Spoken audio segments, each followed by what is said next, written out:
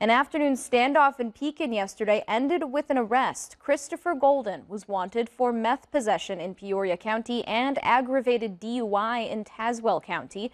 Tuesday night, police were told Golden had several weapons and had threatened to kill officers if they tried to arrest him.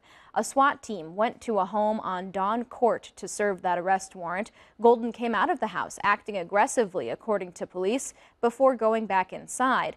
After speaking with negotiators, Golden surrendered and was arrested on the warrants and for aggravated unlawful use of a weapon and resisting arrest.